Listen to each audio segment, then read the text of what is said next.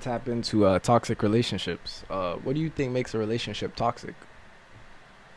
I feel like if boundaries aren't respected, like, in the beginning of a relationship, most people set boundaries. And I feel like if those boundaries are continuously, like, overstepped and it's causing issues and there's no, like, resolution, there's no respecting of the boundaries, that could Mm. make a relationship toxic.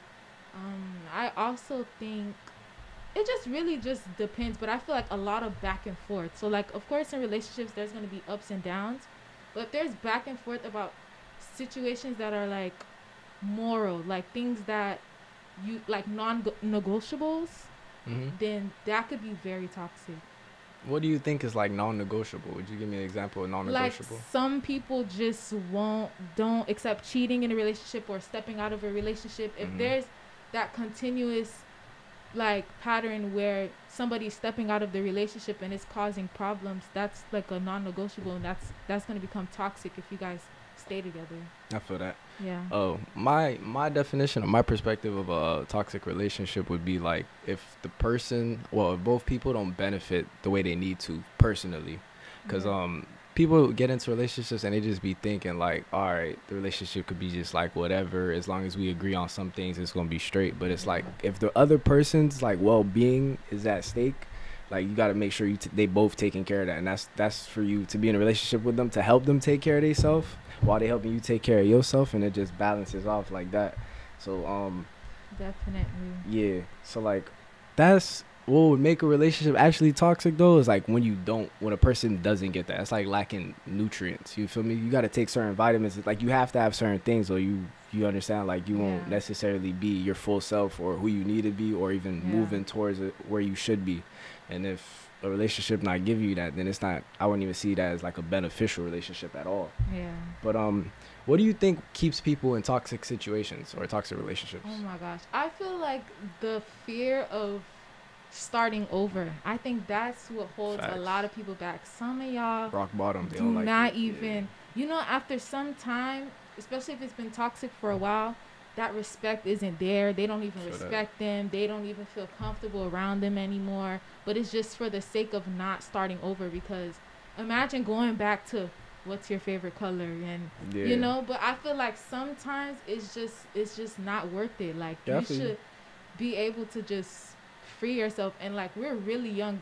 I know it's like tiring, but like there's gonna be many more heartbreaks, relationship situations that you gotta go through. You just gotta be able to Elevate. shake the Yeah. shake the old Yeah, I stuff. feel like rock bottom is one of the best places. A lot of people don't like hear rock bottom, but rock bottom is amazing. The reason why I say rock bottom is amazing is because like that's where you truly learn, and that's what you truly get to see like where you made of, and that's like one of my favorite places to be, because like when you're at the top, it's a lot of lessons you don't get to see because you Yeah. winning and shit like that.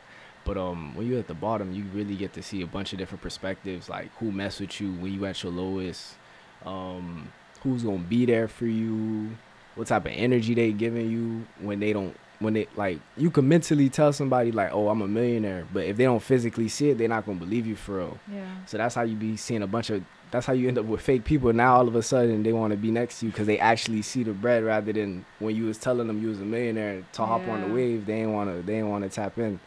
So Definitely. yeah. And there's no way to go from up. When you're at the bottom, you have no choice but, like, why would you want to stay at the bottom? Mhm. You have no choice but to just keep trying to elevate. Facts. So how do you identify this and how do you elevate it? How do you identify a toxic relationship and then elevate yourself past that? I feel like, back to what I said, like the non-negotiables, I feel like Mhm. if I have to keep going back and forth with you about my respect, about my start, like trying my face, like, a lot of the little, like, just toxic things that are not beneficial to me, things that are holding me back, things that are affecting me physically, mentally, all that, then that's the point where I feel like you just gotta cut it loose. You I just, feel that. and then, sometimes it's gonna be hard, like, to shed away from someone. So it's gonna be hard, but you just kind of have to think about the end. You have to think about, why would I want to be here when there's things better for me out there? Yeah, and people be trying to make people feel bad for taking care of themselves. That Yes. shit's hilarious. It's like people will call you self-centered or selfish because want to take care of yourself. Like, No, if I'm not taking seriously. care of myself, I'm not productive to anybody, myself or you. I can't even be the friend that you're looking for or whatever Yeah. fake want, whatever the case is. If I'm not taking care of myself, it's just weird. It just don't make sense to me. But to elevate past that, man, it's just, yeah, you got to be able to identify like when something's not healthy. But it's hard when your judgment is kind of clouded in those situations the majority of the time. But like you said, you got to be willing to start over and understand like you can't keep going through such and such, or y'all got to be able to understand each other's character enough to like communicate and just figure out a way, like even if y'all got to take a break for a certain amount of time, then have the proper conversation. I understand like when shit is new, when feelings is new, you can't really talk to a person for real. You really Yeah. can't. They gonna be Yeah. thinking about all the other shit that you just recently did, Yeah. or you just need time to heal as well. No, Feelings be temporary, that's so real. after like a year and you talk to somebody, that shit, y'all might have one of the best conversations you ever had in your life. Yeah. Versus if you did that conversation like a week later, trying to force it, trying to fix it right then and there. It's like Yeah. you got to give stuff time That's too. so true. Yeah, so about to head into the next topic.